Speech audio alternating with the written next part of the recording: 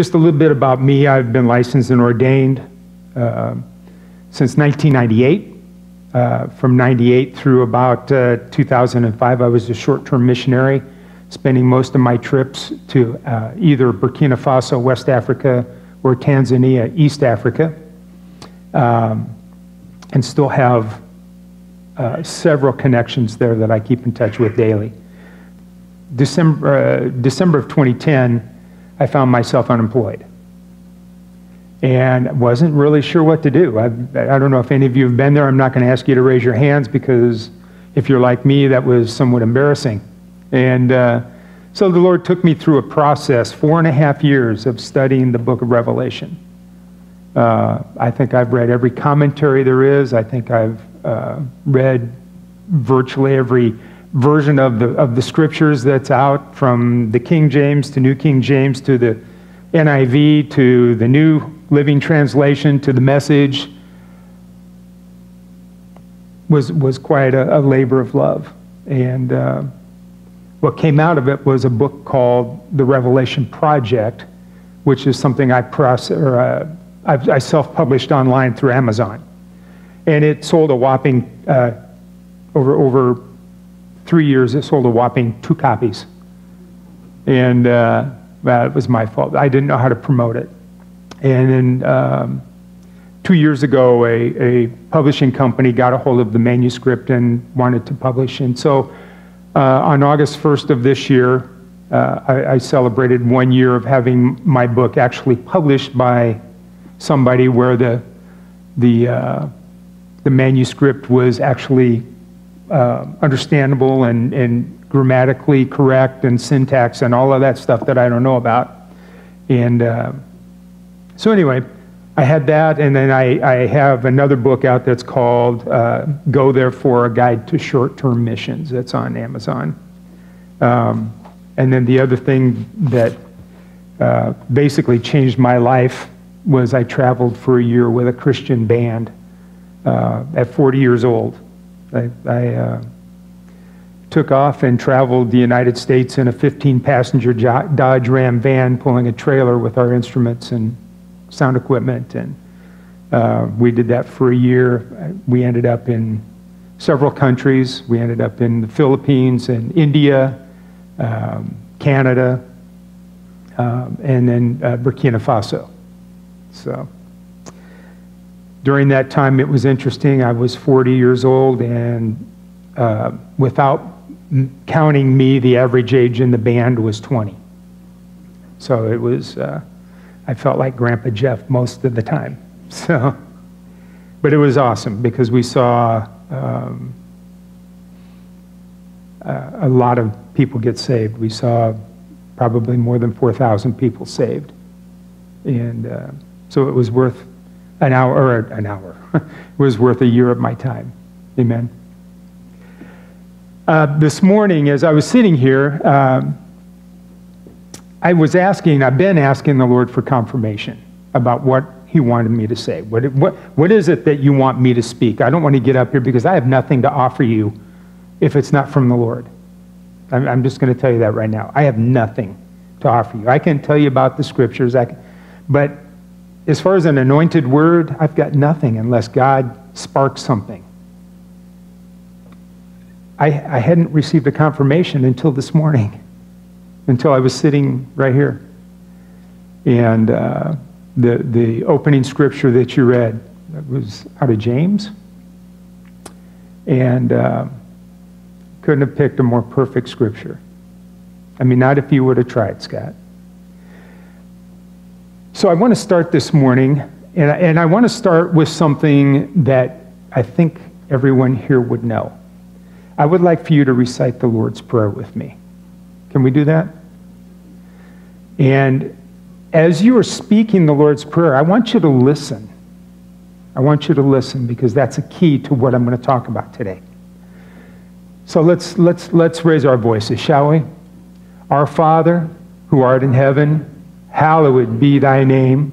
Thy kingdom come, thy will be done on earth as it is in heaven. Give us this day our daily bread, and forgive us our debts as we forgive the debtors.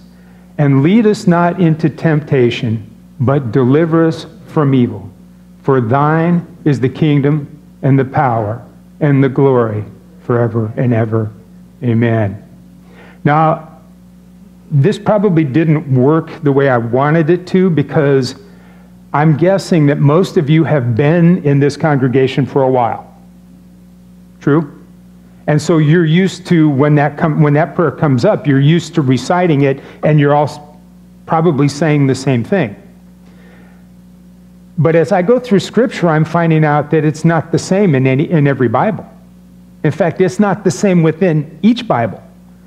And you can check this, you can check me on this. One of my favorite books in the New Testament, or what I call the Revealed Covenant, is Matthew, the Gospel of Matthew. And you'll find this prayer in the book of Matthew, chapter 6. And you'll also find it in the book of Luke, and I believe it's chapter 11, if I'm not mistaken. I could be wrong on that. But even if you compare what Matthew has written and what Luke has written, they're two different, I mean, the words are not the same. And me, as a studier, as someone that reads the Word of God, and I want to know what it's saying. I'm a lot like Scott in the sense that I see something, I'm a pit bull. I'm gonna lock my teeth into something until I understand what's going on. And so this was just really driving me crazy. And as I'm reading the book of Matthew, I start doing some study, and I'm starting to learn other things as well. I'm starting to learn, first of all, that the book of Matthew was not written originally in Greek. It was written in Hebrew, which was so against everything I've ever been taught. And so I'm sitting here thinking, okay, well, if it was written in Hebrew, I want to know what the Hebrew says. And I don't speak Hebrew. I don't understand Hebrew. So I had to find a mentor. And it was interesting because I have a mentor that doesn't even know who I am. Yeah, I know, I see the looks. This guy's Looney Tunes already. But I found, what I found was this. Because of my insatiable appetite for our heritage and for wanting to know what's really going on, I knew that I desperately needed somebody that had an understanding of Hebrew and that could relate it to me in English. And so I I found the name of a person that grew up in Chicago as an Orthodox Jew. His father was an Orthodox Jewish rabbi. So I think he understands the traditions of the Jewish people. His name is Nehemiah Gordon, and his qualification for mentoring me is that he is on the team that deciphers the Dead Sea Scrolls. So I think he's got a little bit of knowledge there. What I found then in reading some of his documentation, reading some of his books, was that when you get into the Hebrew and you start understanding what the literal translation is, there is so much more depth. There's so much meaning that through translation gets lost. And by that I mean most everything was written in Hebrew first. Then it was translated into Greek, was translated from the Greek into Latin, was translated from Latin into English. Now, how many of you know when you go from language to language, you're going to lose some meaning? You might have a word or two that doesn't match up with anything that's in the new language, or the one that you're transcribing to. And so this was my driving force for wanting to know more. I was sitting there actually asking myself, what did Jesus teach his disciples? What was the meaning that he was teaching? How many of you have seen the movie or the shows called The Chosen? Have any of you seen those? They do a wonderful job with this particular aspect. One of the things that the disciples did is they came to Jesus and they said, teach us how to pray. What are you saying when you go off for hours or days on end by yourself? You tell us you're praying, but what are you saying? Teach us to pray. We want to pray like you pray. And that really affected me. It infected me. Because I want that same heart. I want to know what Jesus, the Son of God, is saying to his Father. If it's good enough for Jesus, it's got to be good enough for me and you. Amen? So I started with the Lord's Prayer. And first of all, in Hebrew, it's called the Avinu prayer, which literally translated is our Father. And it goes like this. It says, Our Father in heaven, may your name be sanctified, and may your kingdom be blessed. Your will shall be done on earth, your will shall be done in heaven and on earth. Give us our bread continually, or daily. And forgive the debt of our sin, as we forgive the debt of those who sin against us. Do not bring us into the hands of a test, and keep us from all evil. Amen. And as Americans, we're saying, wait a minute, that's not the end. Right? What happened to, for thine is the kingdom, the power, and the glory forever and ever. Amen. Well, what I found was that was added by a Christian scribe, by a believing scribe, much later in time. And as you check your Bibles, you'll see that in Matthew, that phrase is added. But in Luke, it's not. Again, I'm thinking, what is going on here? But it was the last sentence that grabbed me. It was the part that says, do not bring us into the hands of a test. You know, we say, do not lead us into temptation. Well, first of all, God can't be tempted, and the scripture says that he tempts nobody. So there's a conflict there. Do not bring us into the hands of a test. I had to understand what that meant. And literally, according to Nehemiah Gordon, literally what this means is don't let us fail the tests that we encounter. Don't let us fall into shame because we failed. And even more specifically, don't let us bring shame on you because we failed the test. It's here where I had to remember that when Father God tests us, because he does test us. He doesn't tempt us, but he tests us. And the testing is not for his benefit. The testing is for our benefit so that we will understand the true love that we have for him, or where our level of love for him rests. The Lord took me to Deuteronomy chapter 6. And I'm going to read the first 9 verses. And this is Moses speaking. Now this is the commandment, and these are the statutes and judgments which the Lord your God has commanded to teach you, that you may observe them in the land which you are crossing over to possess. How many of us are crossing over to possess a land? Every hand should be up. We are crossing over from this life into the spiritual life, into eternity, right? So we're all crossing over. That you may fear the Lord your God, to keep all his statutes and his commandments, which I command you, your son, and your grandson, in other words, every generation that you can touch in your family, all the days of your life, and that your days may be prolonged.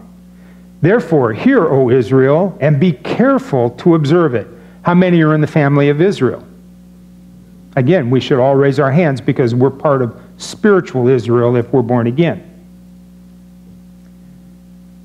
And that you may greatly multiply, as the Lord your God, or the Lord God of your fathers has promised you, a land flowing with milk and honey. Hear, O Israel, the Lord our God, the Lord is one. And here's the commandment. You shall love the Lord your God with all your heart, with all your soul, and with all your strength. And these words which I command you today shall be in your heart.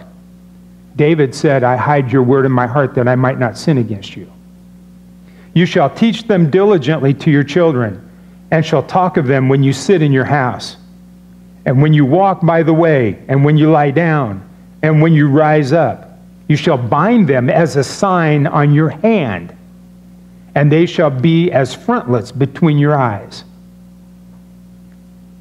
You shall write them on the doorposts of your house and on your gates.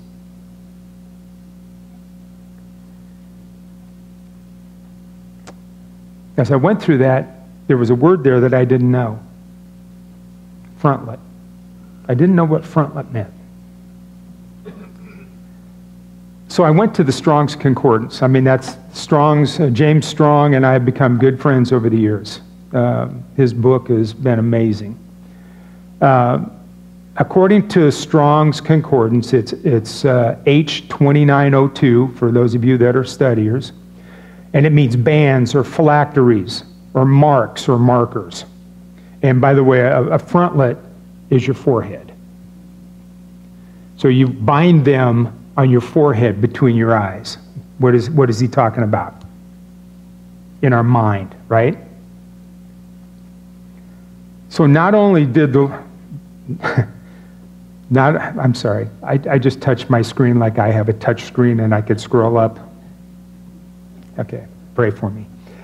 Not only did Father God command them to keep the statutes, he told them how to keep them.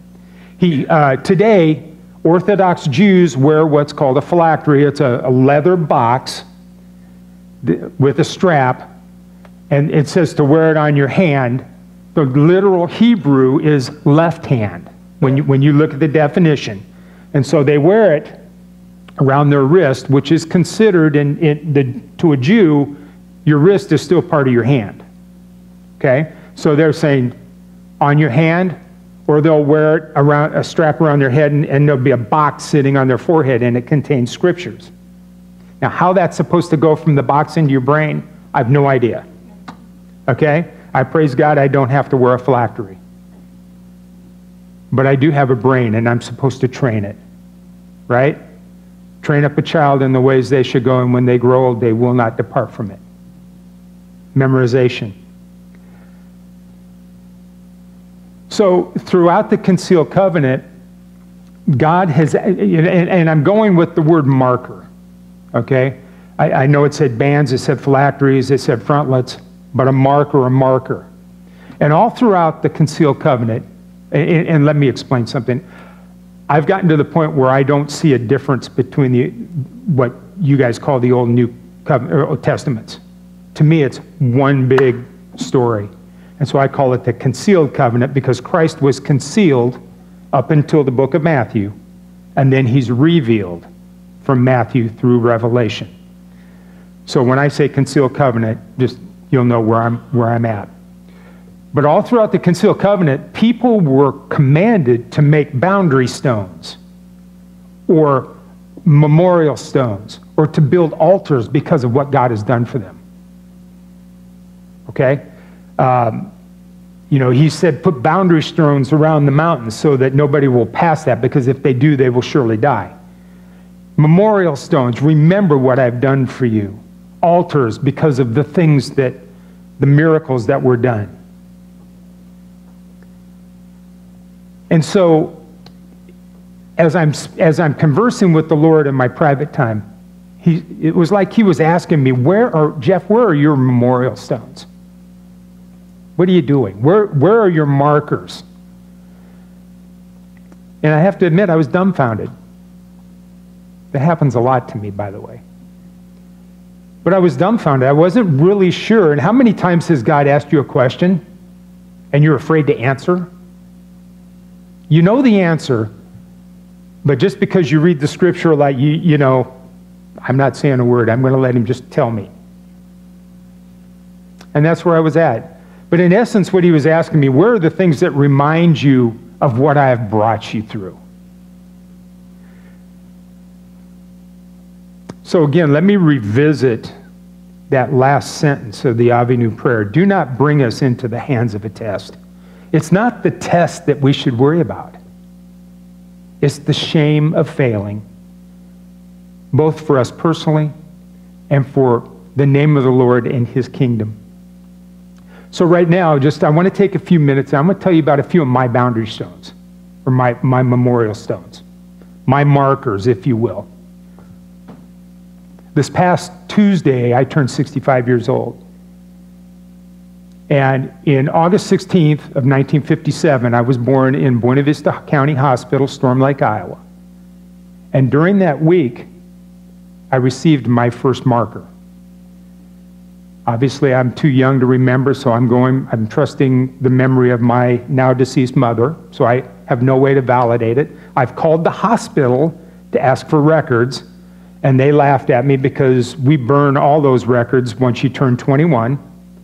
I have no way else to validate this.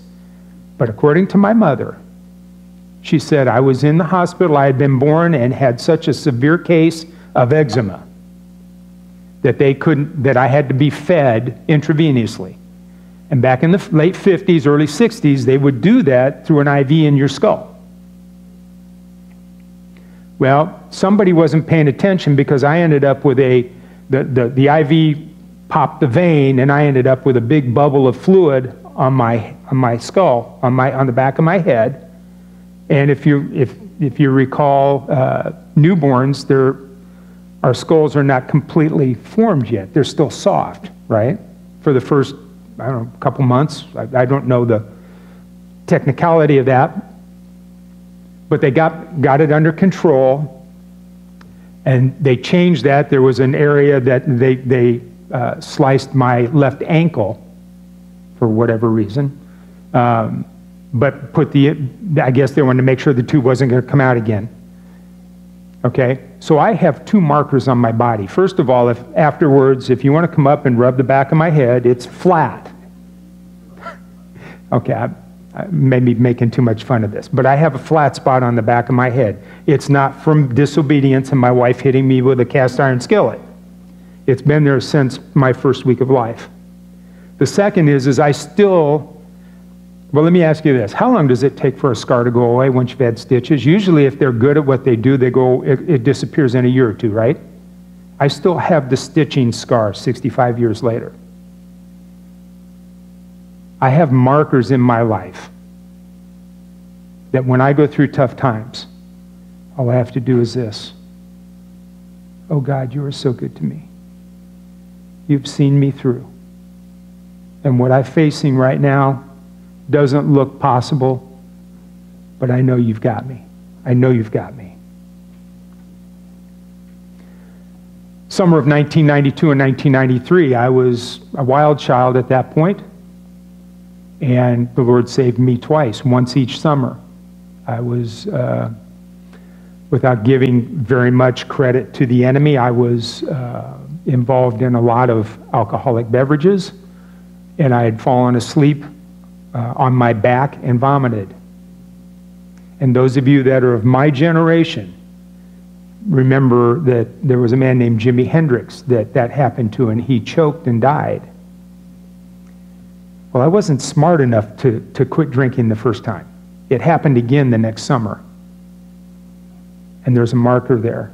It's not a physical marker, it's a mental scar, and it was a wake-up call. That was the end of my drinking days. And then there's one other that I'll share, and that just happened a couple months ago.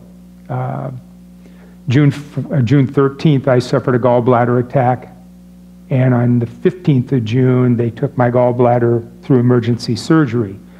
I now walk around with a 10-inch zipper scar on my stomach because they stapled it shut. And there's a ridge there. I can feel it through my shirt. So if this isn't working, this does.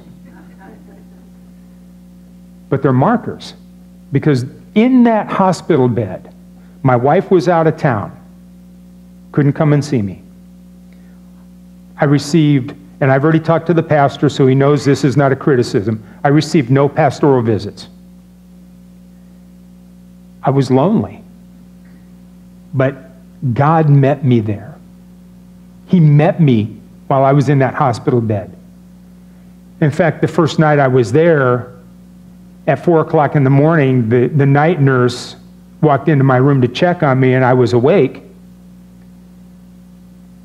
Find out she was a born-again Christian, and we proceeded to have church in the hospital room. The goodness of God, He was watching over me. He was watching over me.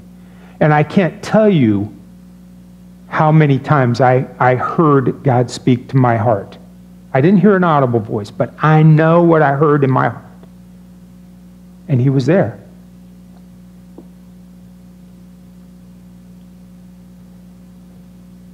And I know this isn't just something I'm making up, because my good friend was just here a couple weeks ago.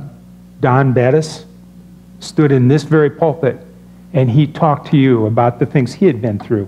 He now walks with a physical marker because of the stroke he had. He is not the same person. He was vibrant. He was animated, very musical. And he went through a time where he couldn't even hold his guitar pick. He couldn't form the chords in his left hand. But God has brought him through. And now he's playing music again. And he stood here and sang you a song. I watched the video. So I know this is real.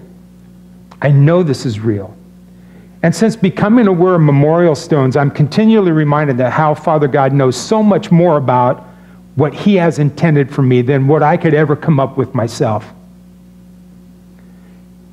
I didn't know about these situations, but he did, starting from when I was a week old. He knew the plans he had for me, and he knows of the plans he still has for me. And this is more than just a testimony. Again, I can show the marks on my body for those that need, for those of you from Missouri, let me put it that way. You see, we all go through tests. The Avenue prayer doesn't say keep us from tests. It specifically says keep us from failing those tests. And the reason that it talks about that is because you can't have a testimony without a test. You've probably heard that before. If you don't have a test, if you don't have a test and pass the test, you don't have a testimony. And when that time comes to share that testimony, what do we say? You ever find that? You got a chance to witness to somebody, and you get cotton mouth. All of a sudden your tongue sticks to the roof of your mouth, and you just really don't know what to say. Am I the only one that happens to? Allow me to define what the elements of a proper testimony include. First of all, it's got to be relieving or lending aid or support. The second thing is it's got to be pertinent, or applicable. And the third thing, it's got to be sufficient to support the cause. Does that make sense? It's got to be relieving or lending aid or support to whoever you're talking to. It's got to be pertinent or applicable to their situation. And it must be sufficient to support the cause. So in other words, a relevant gospel message or a relevant gospel testimony is one that's relieving, pertinent, and applicable to the people we're dealing with, and sufficient to support the cause of Christ.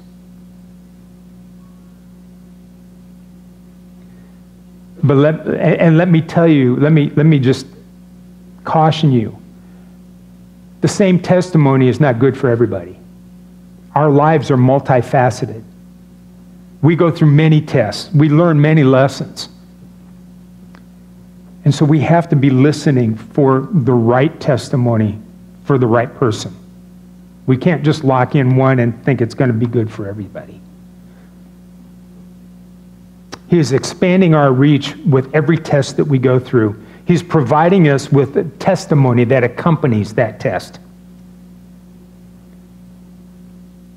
And I didn't really tell you the name of my message this morning. The name of the message is, what's your story? And that's my question to you right now. What is your story? I've shared some of mine, but what's your story? You see, you have to give it thought. There are people that are waiting out there to hear from you. Each one of us You can reach people that I'll never be able to reach. I can reach people that you'll never see or be able to talk to. Together, we will reach people that will never darken the doors of this place or any church. There are situations that we encounter and that we've prevailed in that have provided us with the exact words that someone else needs to hear. We all have a job to do. We all have a testimony, and we all have people that we need to touch. We need to reach out to. I know this isn't a fun message, but it's the one God placed in my heart and was confirmed this morning.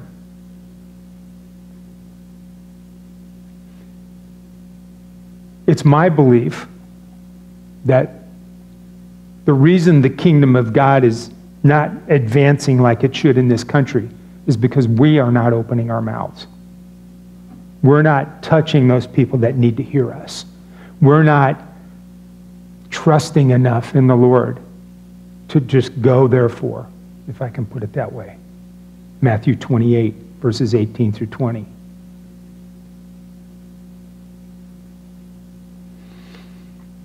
It's not abounding in this country because, one, we're either not passing the tests, or two, when we pass the test, we put them behind us and don't offer the testimony that we receive to others.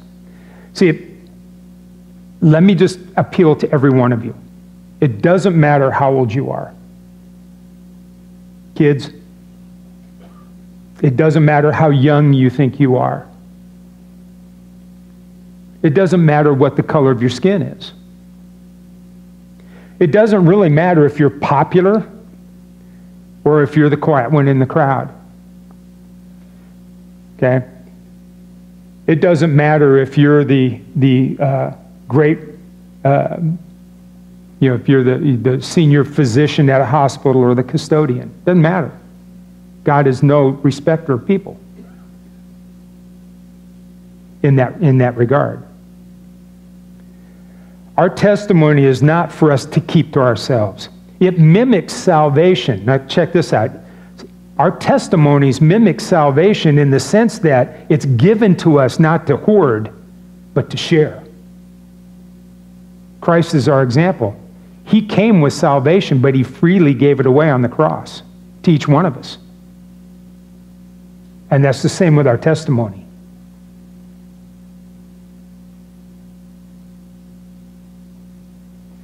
Oftentimes, our testimony will end up being used by the Holy Spirit to lead others to the foot of the cross and to salvation, and we won't even know it.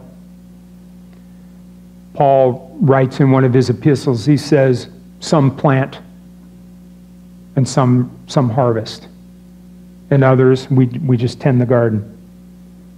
But it all is a work of God. It's all under the guidance of the Holy Spirit. So I'm asking, what's your story? I know that each one of us have at least one or two, because our lives are in fact multifaceted, and we face a whole lot of tests. I've heard it described as our lives could be like an onion. You just peel one layer off at a time, and there's still more. It just keeps going. What's your story? If you're not sure, it's time. It's time that you figure it out. The time is short. I know we hear this all the time. But truly, let's look around. There was a reason I didn't talk about Revelation this morning, because you'd be good for about another hour or so. I can't talk about Revelation without going an hour, hour and a half, 2 hours. I mean, it's in me. I can't help it. But the time is short, and when we look around, we know that. We see things that just don't make sense. For those of us that are baby boomers and older, life is not like what we grew up with. It's not the same. Kids are not playing out in this, I'm going to say out in the streets, you know what I mean, in yards, and they're not getting together and playing football or baseball. They're playing football or baseball. like this. One, because that's the sign of that's what they do now, but the other is because we can't afford to let our kids out and be unattended because there are people that will take advantage of that. The times have changed. We need to pray and ask for assistance from the Holy Spirit to lead us into the truth of our experiences and our story. We all have one part of our story that's the same. If you're born again, you have a Savior that came and set you free. All you have to do is accept it. But then there's a responsibility that goes with it. It's free, but it's not cheap. What's your story? There are people waiting to hear from you. Perhaps this is a test that you're being faced with. But now is the time for you to pray, Abba, Father, do not bring me into the hands of a test. Now is the time for victory, and the time is short. What's your story? Father, I thank you this morning. I thank you for these people. They're so awesome. I thank you for this church. I thank you, Father, that you have given us time in your presence. You extend your almighty right hand.